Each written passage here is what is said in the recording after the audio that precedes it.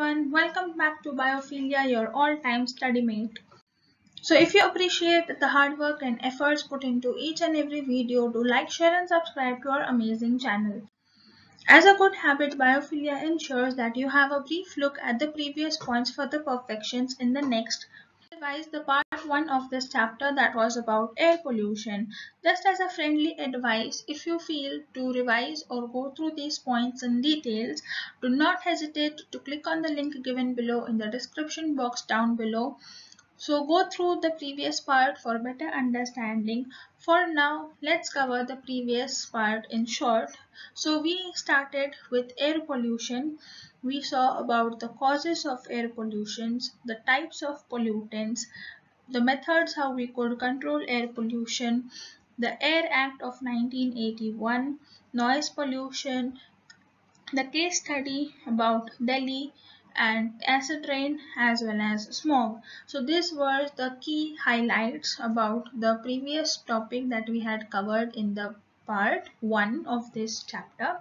So if you do not remember any one of those topics or you need a slightly help on those topics, you can surely go and check out the previous part given in the description box. Now, what do you understand from these pictures? There is something common between all those pictures, that is nothing but our today's topic, that is water pollution. So now let's discuss about this in detail. Now, with the rising water pollution, the government of India had waken up and passed a Water Act. Now, a Water Act, that was the Water Prevention and Control of Pollution Act, passed in 1974, that was all about having one objective or one main motive, that was to safeguard our water bodies. Water bodies को save करना was the major objective, and even to maintain and restore the wholesomeness of the water. So along with prevention control, you also need to restore. So जो polluted water bodies है, you need to clean those part as well and even stop the further pollution. So that was the major objective of the Water Act of 1974. Now what are going to be the water pollutants जिसकी वजह से ये पानी इतना गंदा हो रहा है? Now water pollutants are going to cause water to degrade, which is going to be unfit for human consumption.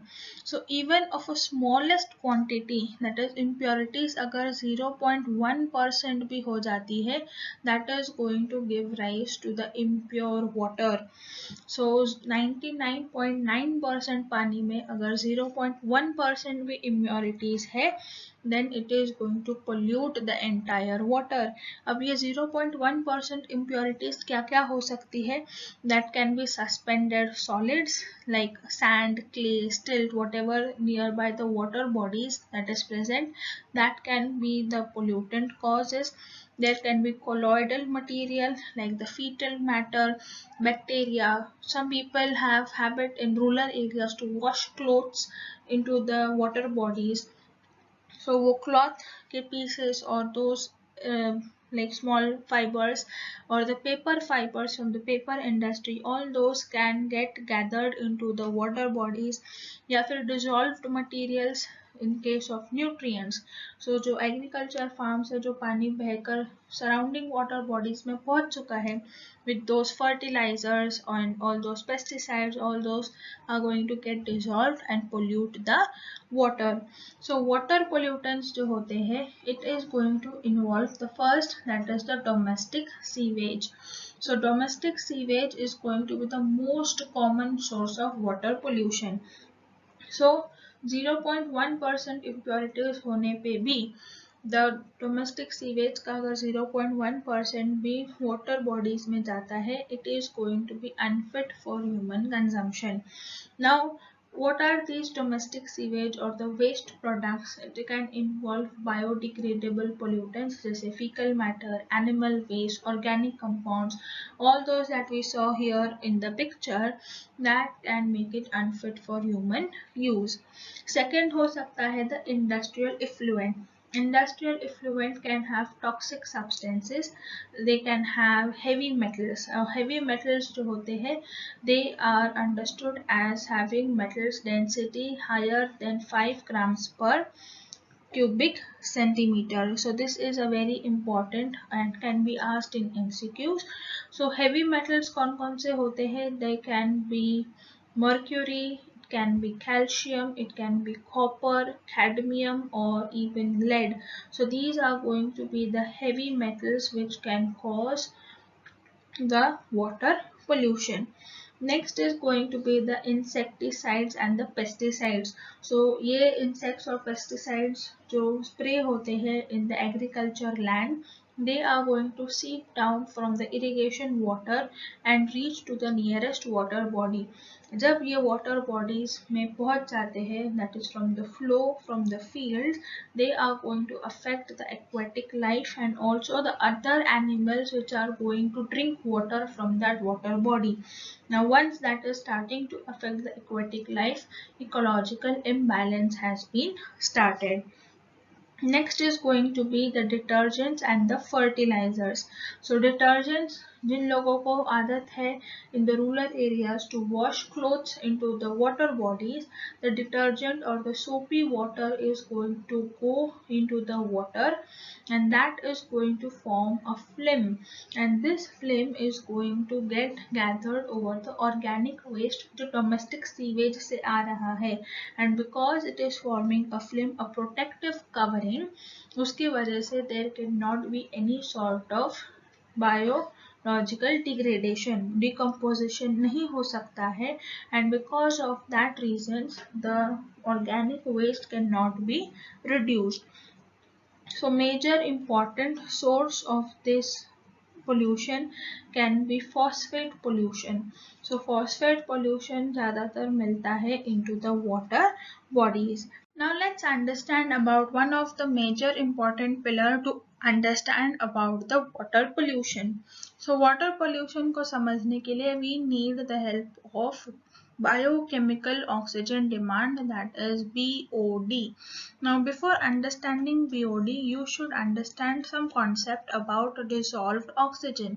So dissolved oxygen जिसको DO के भी presentation में you write it. Then what are the factors to determine the amount of dissolved oxygen? So it depends upon the oxygen consumption by the organisms. It also depends on the decomposition rate. So अगर decomposition ज़्यादा है, that means organic life is more, then the oxygen consumption is going to increase. So there is a relationship, that is organic matter, that is biodegradable matter अगर increase होता है in the water body, the rate of decomposition is going to increase, and with the rate of decomposition increased, organic life or the microbes are going to increase. Microbes increase होंगे, उनको ज़्यादा oxygen चाहिए, that is oxygen consumption is going to increase. When that thing happens, the dissolved oxygen is going to decrease. The dissolved oxygen is decreasing, that means there is a threat to the aquatic life. Now the main role of biochemical oxygen demand comes. Now what is this BOD that we have been discussing? It is nothing but a measure of oxygen required. Now oxygen किसको required है? For the aerobic decomposers. So जो microbes है into the water bodies which are going to undergo degradation for the organic materials, they need the oxygen, और जितना oxygen quantity they need, that measure is going to give you BOD. Now ये BOD का number पता करके what is the help that we are going to get? So the help is going to be, we can estimate the amount of biodegradable organic matter. So biodegradable amount of organic matter, if it is more, what is going to happen? Organic matter अगर ज़्यादा है, that means the dissolved oxygen is less. Dissolved oxygen अगर कम होता है, that means there is going to be extra oxygen supply needed. और जो oxygen supply needed होगा, that we can calculate and to get the BOD. So our relation gets completed over here, that whenever the organic matter increases, yani pollution in the water of biodegradable substances increases, there is going to be decrease in dissolved oxygen.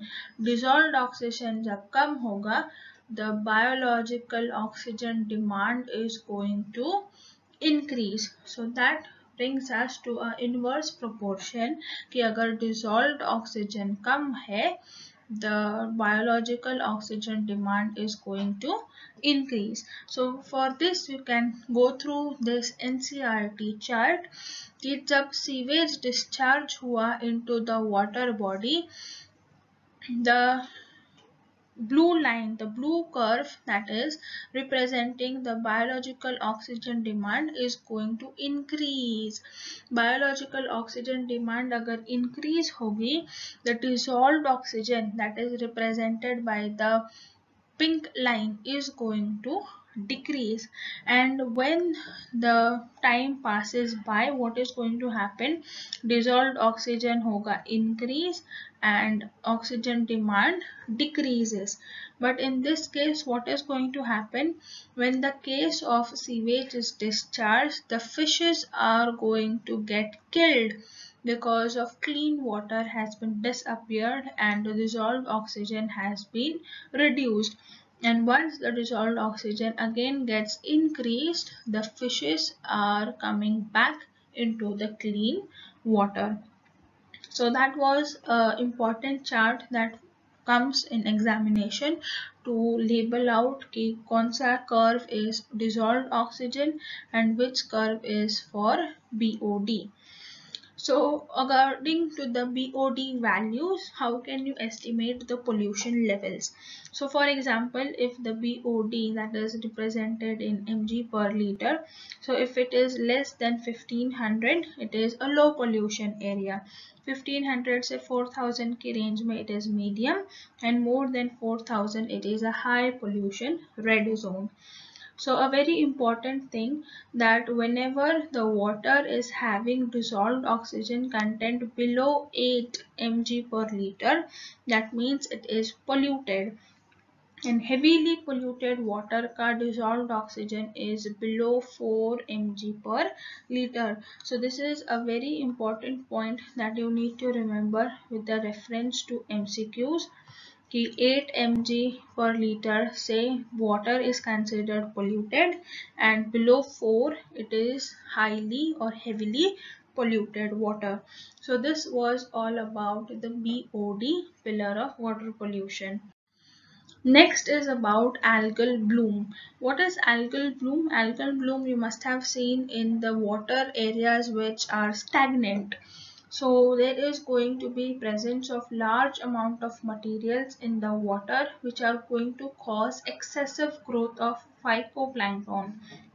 There are going to be free floating algae जिनका excessive growth हो जाएगा, that it is going to cover the entire water body and make it appear green. Now whenever this algal blooms are occurring into the stagnant water bodies mainly, there is going to be deterioration of the water quality, and because of deterioration of water quality, dissolved oxygen कम हो जाता है. All that oxygen has been sucked up by the algae, because of which the aquatic life, that is the fish, are going to suffer mortality.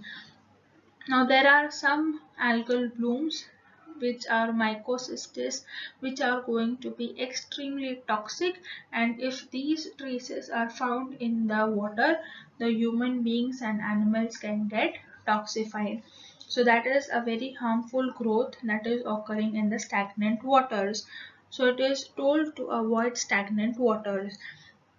Now here are two more pictures that just appeared, that is the picture of this flower and the the water body which is having a lot of flowers, and you can't even see that below these plants there is water. So can you guess what this flower is about? Yes, it is about water hyacinth. Water hyacinth, और जिसका scientific नाम होता है Eichhornia crapices. It is going to be a very beautiful mauve colored flowers. और ये flowers दिखने में बहुत अच्छे दिखते हैं, and because of the reason that they look so pretty, they were introduced to India.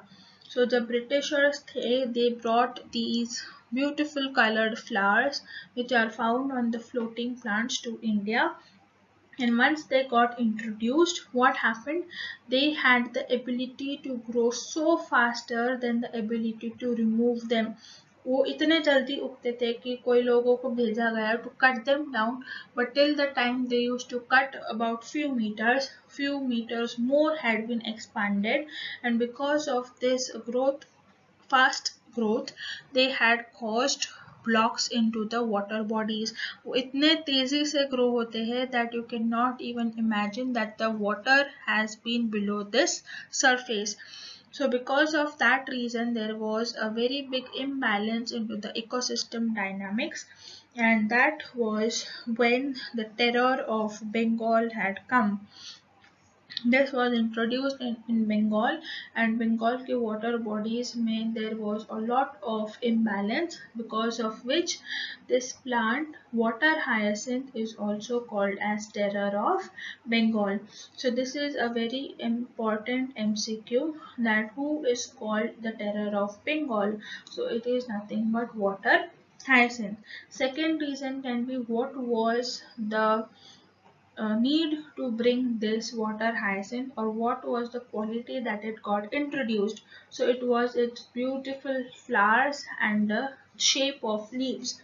So वो इतने खूबसूरत दिखते थे that people brought it to India and got them introduced. But who knew that they can grow so wildly that it is going to cause trouble into the water bodies? So that was about algal bloom and the terror of Bengal. Now let's move about the second most important topic, that is biological magnification. Biological magnification एक ऐसा phenomenon है wherein there are certain pollutants. These certain pollutants are going to get accumulated in the tissues, and once they get accumulated in the tissues, they are going to increase in concentrations along the food chain. So जब एक के बाद organisms एक दूसरे को खाएंगे, these are going to get transferred because they are accumulated, they are stored in the tissues. जब small, say for example, rabbit is eating the grass, so grass से rabbit में गया, rabbit से some other carnivore had eaten that rabbit. So from that rabbit, the meat has been transferred to the larger carnivore. So by that food chain, this certain pollutants are going to get through the food chain, and because of the greater demands of the higher animals, concentration is going to increase. Say for example, eagles or the hawks, they are going to have major effect onto the accumulation because they have been sitting on the top of the food chain. Now what happens, food chain में ऊपर जैसे जाते हो, what is going to happen? The number of species sitting onto the top are going to be less, and once they are sitting on the top, that means they are more superior, more powerful, they need more energy. More energy means they will have a good diet, and good diet brings them that they are going to feed on huge quantities. So ऐसे तो है नहीं कि tiger ने सिर्फ एक ही dear खाया. No, it is going to eat lot many deers in its lifetime, and deer is going to feed on large amount of plants. So from that plant say deer, many deers to the lion, it is going to increase in the accumulation. So you can see in the photograph over here कि पानी में concentration कितना कम था, it was in parts per million. Parts पर millions से decimals reduce होकर जाइकोप्लैंक्टन में it has increased. Small fish tak again it is 0.5 ppm. Large fish it has been 2 ppm, until the top of the food chain it has become 25 ppm. So that increase is going to get suffering for the top of the food chain. Now top of the food chain में for example अगर birds है, so the birds are going to suffer from thinning of eggshells. Eggshells अगर thin हो जाएंगे, there is going to be premature breaking or hatching of the eggs. And if there is premature hatching, there is going to be decline in the bird population. Bird population में decline होने की वजह से the whole ecological food chain is going to be affected. Now let's understand about eutrophication. Eutrophication क्या होता है? It is the excessive growth of algae, plants and animals in the water bodies. और ये क्यों इतना excessive growth है? Because उनके पास बहुत सारा nutrient available है. If you are given a big plate of food with unlimited quantities, definitely you are going to have a better feed, you have better growth, and you will have a better growth in your life. So that same thing is happening. ये plants को जो चाहिए वो सब दिया जा रहा है through the nutrient enrichment, particularly nitrogen and phosphorus जो plants को बहुत चाहिए for their growth. And when this is provided in excess of quantities, वो फटाफट reproduce करके अपनी colony बढ़ाएंगे. And once these colonies excessively growth take place into the water bodies, that brings us to the eutrophication. Now there can be sources of natural eutrophication. So natural eutrophication के points ऐसे होते हैं that it is going to be the natural aging of water bodies.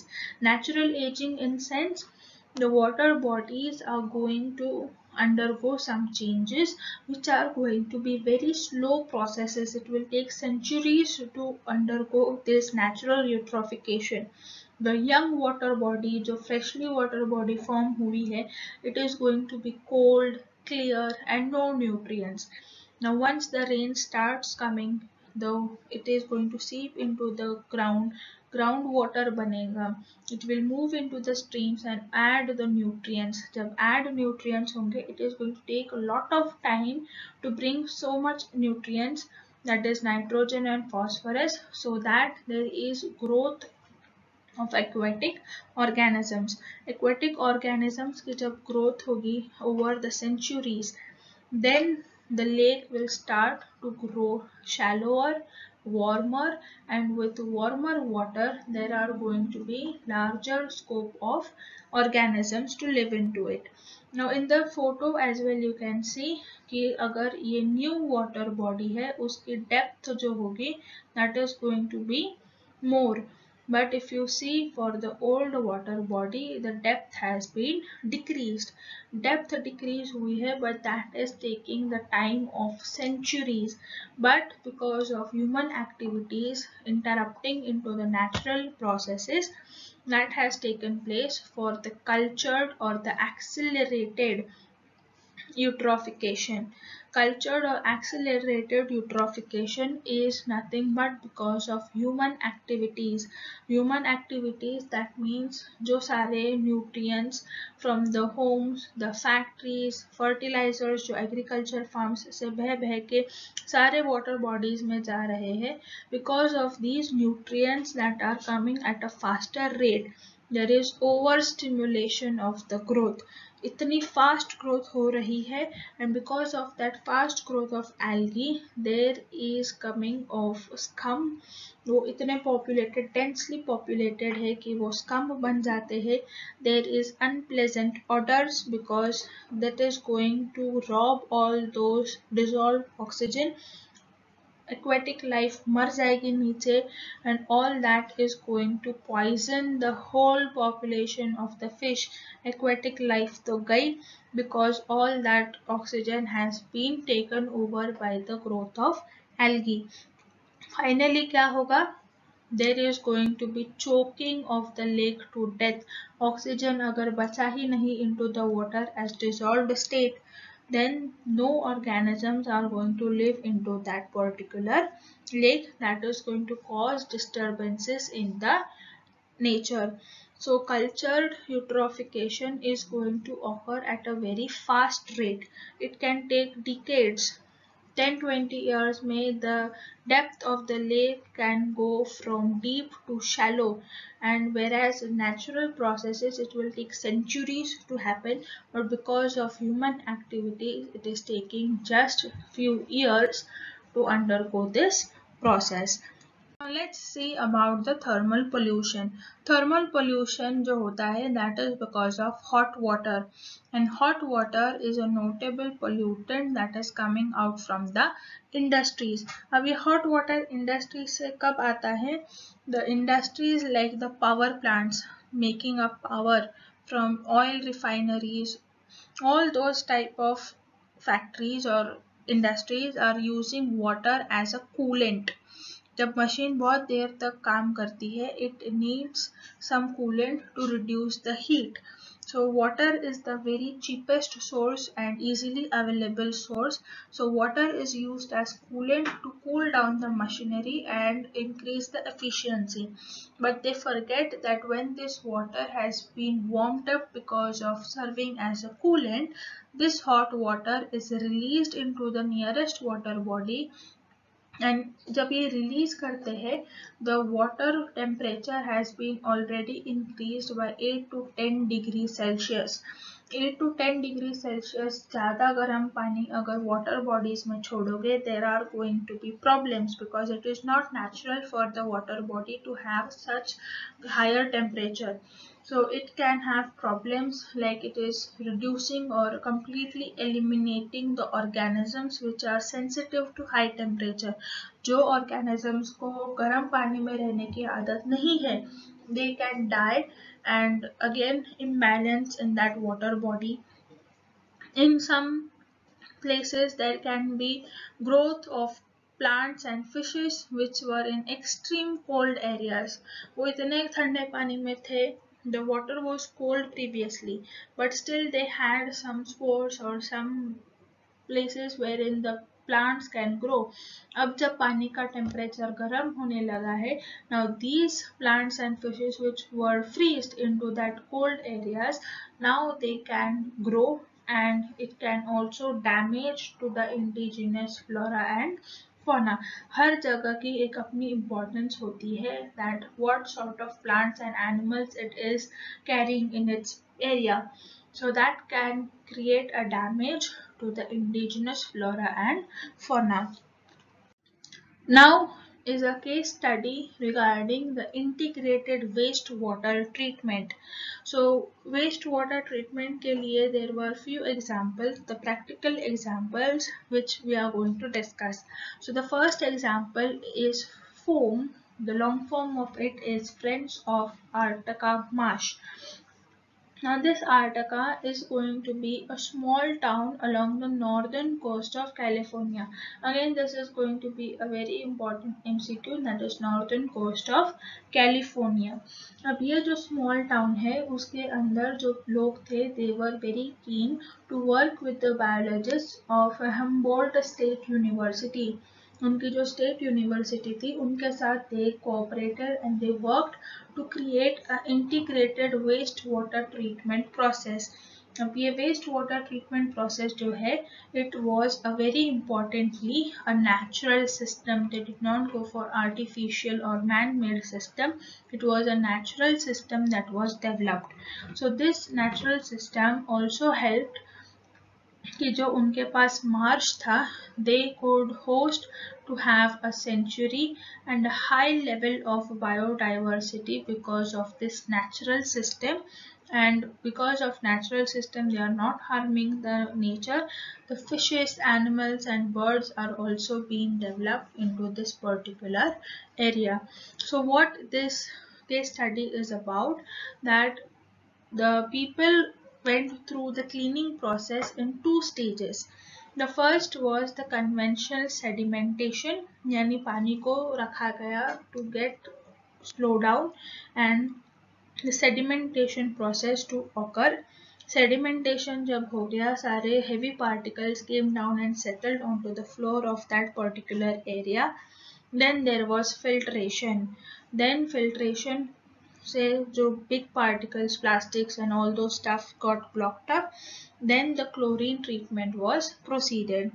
Now in this treatment, that was the physical areas, they could not eliminate the dangerous pollutants. Now dangerous pollutants which were dissolved like heavy metals were still remaining into that water. Now for removing that heavy metals and the dangerous pollutants, they had developed a series of 6 connected marshes. That 6 collected marshes were spread over 60 hectares of marshland. So 60 hectares is not a small land, it is a very huge area which was utilized to have a natural way of wastewater treatment. So ये 6 marshes जो थे over 60 hectares of marshland, they had many sorts of plants, algae, fungi, bacteria which were specifically selected for major reasons, that was to neutralize. So अगर acidic water आ रहा है या basic आ रहा है, to make it neutral and absorb and assimilate the pollutants, because these metals can be used by a few particular specific microbes, and in that way they can be eliminated from the water bodies. So because of the noble concern of the citizens of that particular area, now they have a natural method of wastewater treatment, as well as they have a very beautiful tourist spot with a sanctuary. So that was one of the case study. Case study is about eco sanitation. So eco sanitation was a sustainable system that was used for handling human excreta. So human excreta को handle करना was a very important job, because human excreta in small quantities also can affect the water bodies in larger quantities. So for that reason they were using dry composting toilets, wherein they were recycling human excreta to convert it into natural fertilizers. Now this idea was a very practical, hygienic as well as efficient and very important people loved, that is, it is cost effective solution. Now when all those good qualities are there, the toilets are called as eco sand toilets, and you can find these toilets which are in working conditions in parts of Kerala and Sri Lanka. So in this, the human excreta is not going to go and flow into the water bodies, rather it will be collected in dry bins जहाँ पे उसको composting किया जाएगा and a natural fertilizer would be generated. So that was about the second case study, and we also complete our second part about water pollution. So if you like our video, do not forget to like, share and subscribe to our channel. Till the next part of the chapter comes, stay smiling, keep studying hard. Meet you in the next video. Till then, thank you.